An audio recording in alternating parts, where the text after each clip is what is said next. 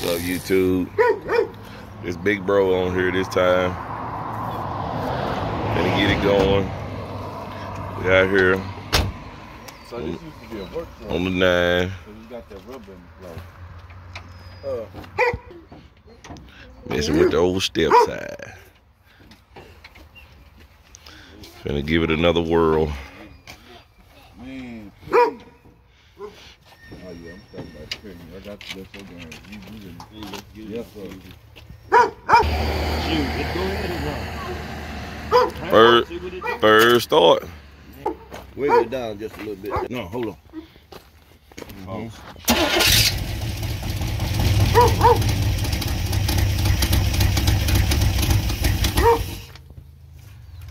I can tell you, every time it's gonna die. Go ahead with it. I know.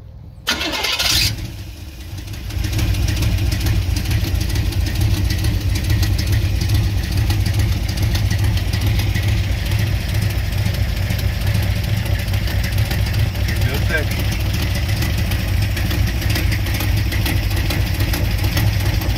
It's gonna die. Live action, baby. Live action. Give it a second. How long does it take to put it out? It's gonna die. You hear it? Oh, that might be that. It might be that cam loafing in there. I don't know, man. It sound like a little level there. Hold on. Y'all must have did something because this thing's supposed to be dead. I did it. One way to 10. Huh? One way to 10. Oh, no, that's just gonna die.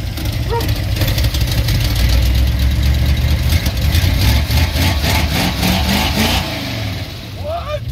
Huh?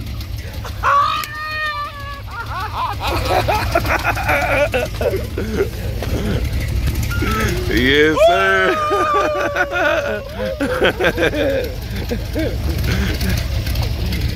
What?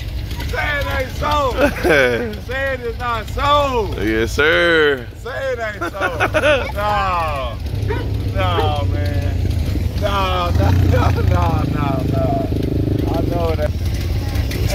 Still running. Still running. You know, Uncle Pete said, I always check the gas level.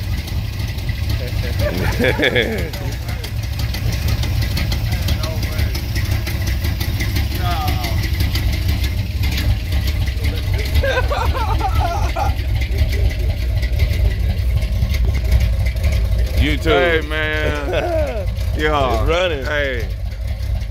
Man.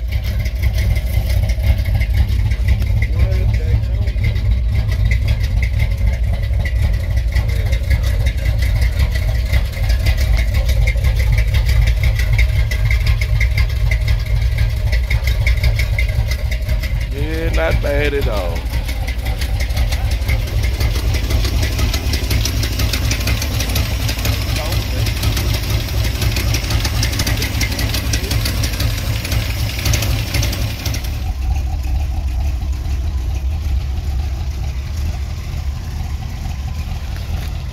Oh yeah.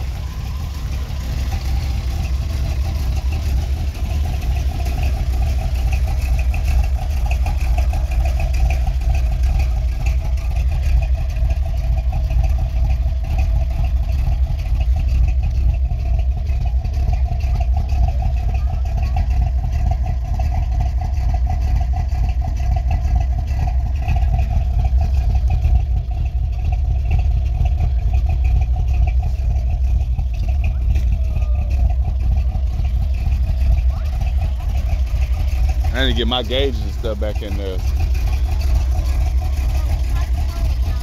What it do, YouTube? It's your boy Connor back with Muscle Addiction, man. If you're new to the channel, you don't know how to survive, make sure you stop this video right now. Like, comment, and subscribe, man. It's another day. We out here, YouTube fam. Muscle Gang, how y'all doing today, man? Trying to get this video shot. As y'all can see, we got overcast in the back. It's looking real gloomy out.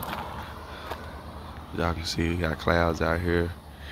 But last time we was out here, I had showed y'all my my truck. Give y'all a good look at the car right now.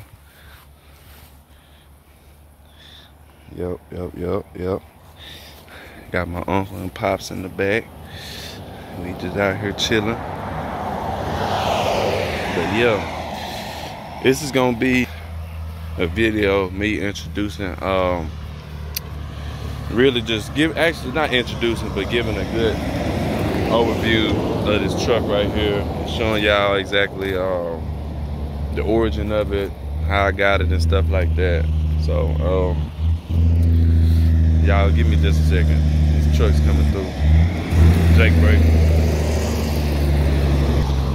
Coming through. I gotta make my video just that much better coming through. But yeah, man, got my vehicles here right now, man. Y'all good walk around the truck again. I've been working on it, and man, y'all, YouTube, I spent all day yesterday doing some extensive work, but like I say, I'm gonna give y'all the whole rundown on that here in a second. But yeah, like I said, just we out here. But this is my my 1990 GMC, man, Sierra.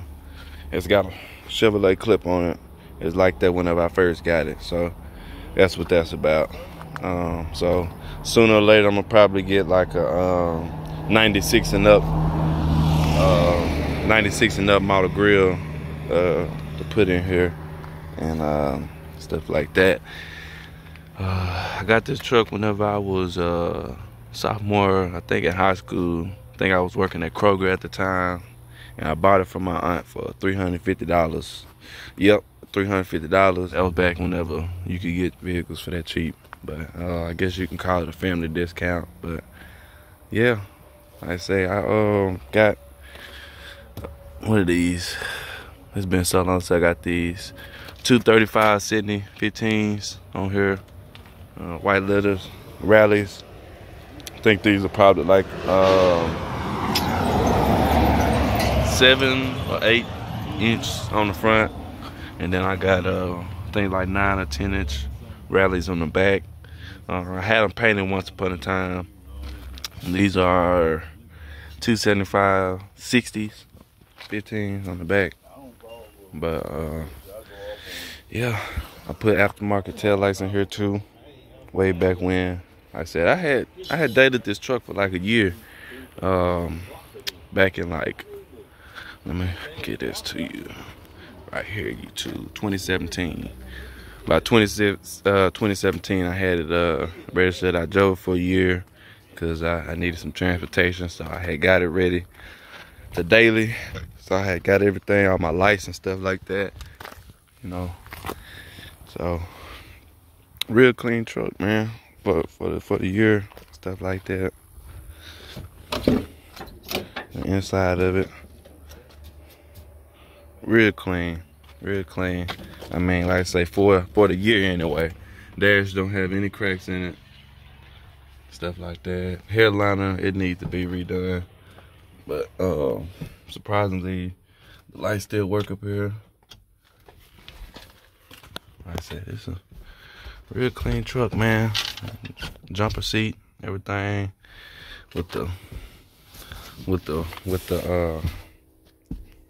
cloth seats and stuff. So y'all know about that. But what I was talking about, what I was doing yesterday, I had an incident happen, and while I was gone away, I had some stuff get stolen out of my truck, so I had to go and rewire everything up. So that's what I was doing yesterday. I got everything working, so I had to rewire my stereo gauges. I got those pretty well. I mean, I gotta go in and clean the wires up down here and stuff. So it's just temporary right now, just to make sure I wired up everything, stuff like that. But when I tell you guys, the history of this truck is so crazy, y'all. Look at this. This is like a mess waiting to happen. Fire, hazard, you know. So I'm just really adding to it. But I got all these hook the fuses and stuff. It looks bad, but I got all hook the fuses and stuff, so it's good. But one day, eventually, I'm gonna go in and clean all this stuff up here. But in the meantime, I'll just leave it like that. But got a GT Grand steering wheel on it. Y'all that know about this, y'all know this is a classic right here, man. But these are some digital, not digital, but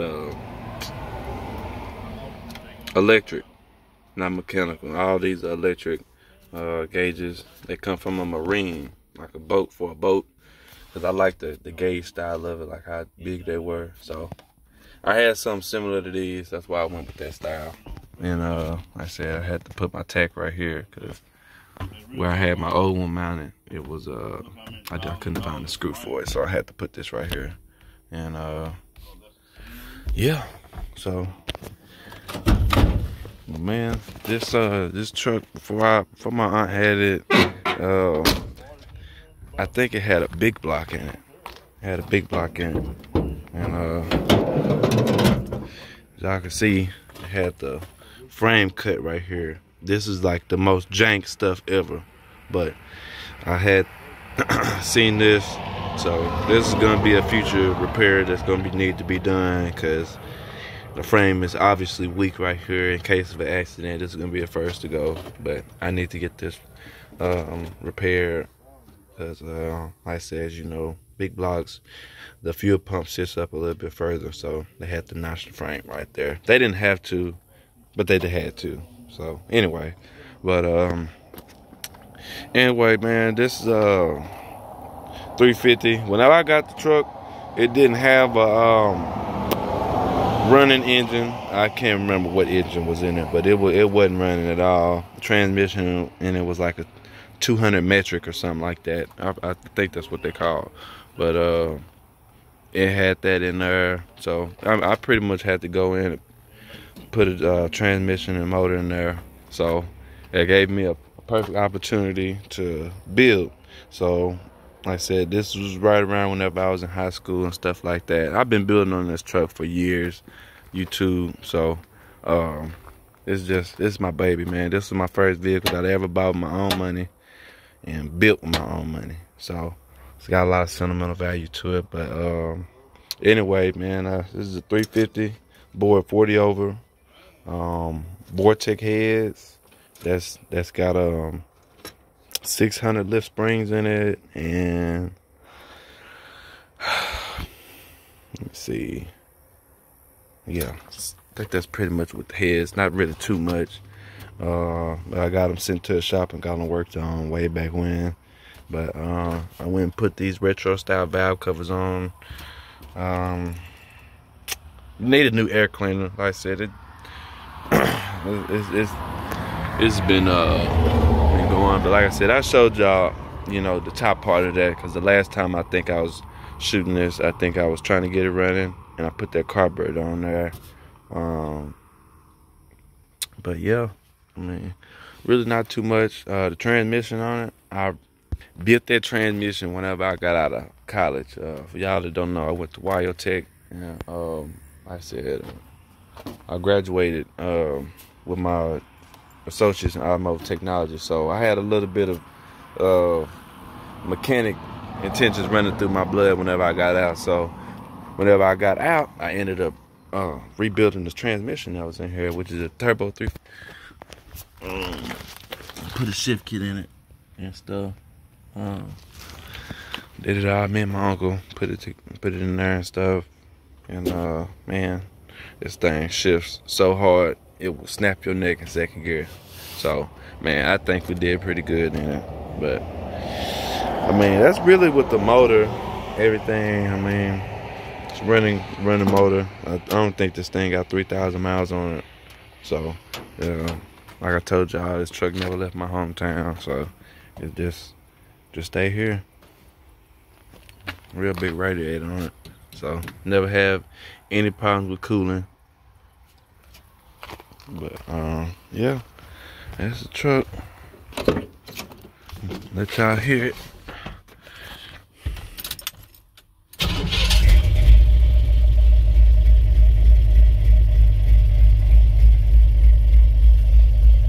My gauges, I gotta rewire my bolt gauge because I wired it up wrong.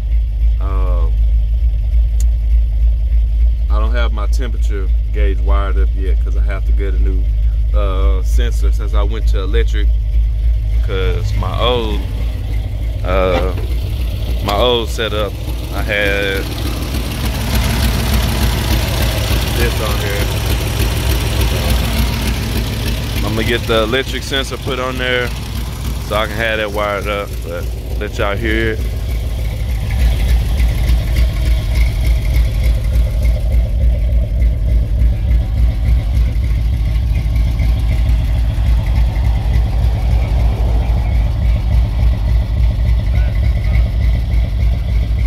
I got a dual Flowmaster 40 series on it, dump.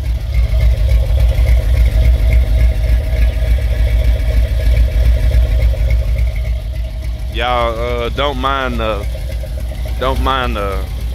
exhaust hanging and stuff like that. I had to get that fixed and stuff, but it's just now starting to rain, YouTube. But I just wanted to shoot this video, man, and tap back in with y'all. I'm gonna put in other clips of whenever I first got it back running and stuff like that. So I'm gonna make it real nice for y'all. But this is my truck, man. This is my baby.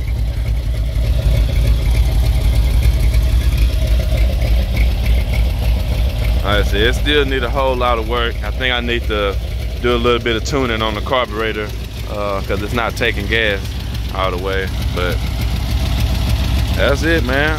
That's my truck right here, man. My baby. See if I can get y'all a rev. See if I can get somebody to hold the camera for me.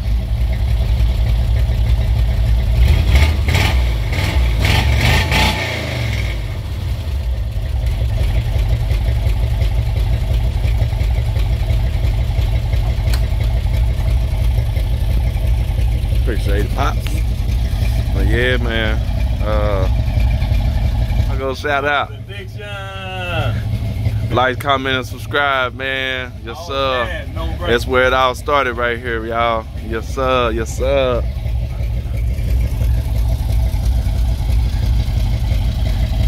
That's my baby right here, though, man. Yeah, man, I'm finna get ready to end this video, man. Just real short and sweet, man. But make sure y'all like, comment, subscribe, browse the channel. Thank you for all my new subscribers, man. Thank you.